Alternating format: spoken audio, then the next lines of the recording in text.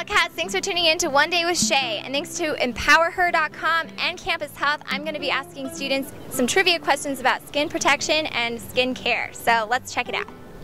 What is our largest organ? I'm going to guess it's the skin. Is it the diaphragm? No, it's the skin. Skin. Our skin? Liver? True or false? Tan skin is a defense mechanism. False. Yeah. True. False. No. Our bodies rely on sunlight to synthesize the good old vitamin D. Your body produces a brown pigment called melanin because the sun's UV rays are so damaging towards our skin. However, it offers limited protection against radiation from the sun. Would you ever wear SPF 30 even if you knew you weren't going outside year-round? I mean, I probably should. Not if I didn't go outside. Probably not. I don't know. Maybe.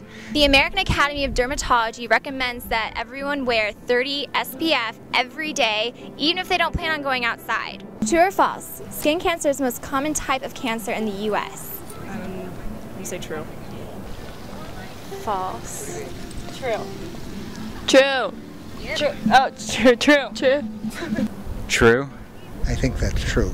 True or false? Skin cancer kills 1 person per hour in the U.S., mainly from melanoma. True. True. False. No way to know. I would, an outright guess is yes. Do you know how much sunscreen you should put on your body? 1 shot glass full. You college students should understand that. And you're also supposed to put 1 teaspoon on your face and 1 teaspoon on your neck. Yeah, I enjoy my vitamin D, but not too much of it.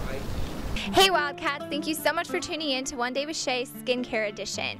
As you can see, a lot of UA-based students are pretty up to beat on their skin knowledge, but a lot of you guys aren't wearing sunscreen, and because we're in Arizona and because it's so hot here and because we get so much insolation, it is vital that you wear your sunscreen. And at a minimum, wear SPF 15. So enjoy tanning, enjoy being outside, but be healthy about it and be safe about it.